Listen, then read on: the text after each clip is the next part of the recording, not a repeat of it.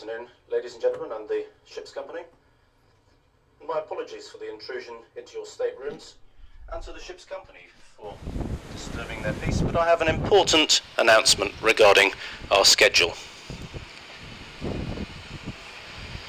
For the last few days, we've been watching the progress of a storm in the Southern Ocean. Approaching from the west is a deep low of 957 millibars with all the associated weather. And I'm sorry, that wind has nothing to do with the storm.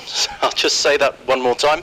Approaching from the west is a deep low of 957 millibars with all the associated weather.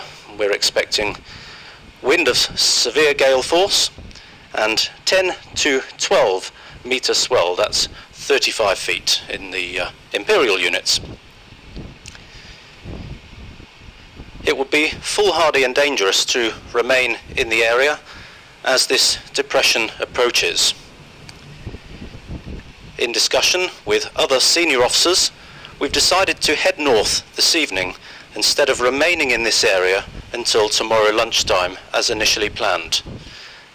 This will give us 20 hours head start, and I'm confident this will keep us ahead of the worst of the storm in the Drake Passage. An early departure from the Antarctic Peninsula means that we'll miss the planned sail past of Deception Island tomorrow. However, I'm sure that you'll appreciate the much smoother ride across the Drake Passage. The good news is that we'll arrive at Cape Horn at 8 o'clock on Tuesday morning, hopefully well ahead of the worst of the bad weather. We will then navigate the Beagle Canal, which is quite spectacular, and we'll navigate the Beagle Canal in daylight. This would otherwise have been carried out in darkness. At present, we're trying to arrange an early arrival in Ushuaia, possibly around 8 p.m. on Tuesday evening, but this has yet to be confirmed. In any case, the ship will be in the shelter of the inner passages instead of facing the storm in the Drake Passage. We've said many times that these itineraries are very weather dependent, and we've made these decisions with your safety and comfort as our main priority. But I also believe that with the daylight passage of the Beagle Canal, you will not be disappointed. So once again, ladies and gentlemen, I'll just recap. This evening, we're now heading north out of the Antarctic Peninsula. The reason for this is to avoid a severe low pressure system which is coming in from the west. The intention is to be up at Cape Horn on Tuesday morning and then to transit the spectacular Beagle Canal during daylight hours. And I would like to stress, please don't be alarmed about me talking about this severe storm, because I'm more than confident that we can cross the Drake Passage before its arrival by leaving this evening. So once again, sorry for interrupting your evening.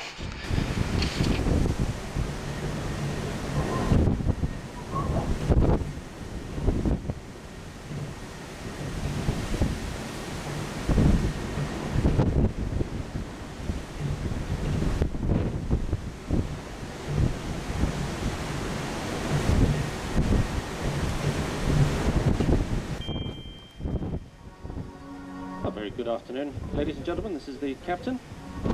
As is customary on a sea day, at noon we like to keep you up to date with the ship's navigational progress. I'll start with the weather. I'm sure you're all aware we are experiencing these quite strong winds. At the moment we've got northwesterly winds, gale force 8, and rough seas. The temperature at present is 7 degrees Celsius, which is 45 on the Fahrenheit scale. The forecast for the rest of the day, hopefully the wind will come down a little bit as we head a bit further north, and not promising an awful lot, but the winds will back to the west and we will experience near gale force 7 winds, and the seas will begin to moderate. Well, I've made a few decisions to hopefully make the ride a little bit more comfortable, and what we're doing at the moment, we're heading almost at full speed, heading up towards Cape Horn. Distance at the moment from Cape Horn is about 230 nautical miles. What I intend doing is steaming on past Cape Horn and going up to an island called Lennox Island, and we are going to anchor there at around midnight tonight on the eastern side of the island, which will provide us a very good lee, which is a nautical word for shelter from the wind and the sea. I am watching the weather forecast very, very carefully, and do have to tell you that the Drake Passage tomorrow is looking absolutely awful. So we're very, very pleased that we made the decision last night to head north. And of course we will have to bear in mind the condition of the weather tomorrow as we head back down towards Cape Horn. If it's looking too rough, well then I'm afraid we'll have to cancel that and head back to the Beagle Canal, but we'll do everything we can, taking into account your safety. Now, a few words of caution. At the moment we are experiencing very strong winds on the open decks. The relative wind is about 60 odd knots, so we've taken the liberty of closing the port side of deck number 7. This is for everybody's safety. If you're in the exposed areas, I do just ask you to use common sense and hold on to the handrails. This is your officer of the watch speaking from the bridge. I would like to give you some information regarding our progress. Since our departure from Antarctica, we have steamed 408 nautical miles, and weather-wise, at noon, the true wind is from the northwest, force 8 or 40 knots.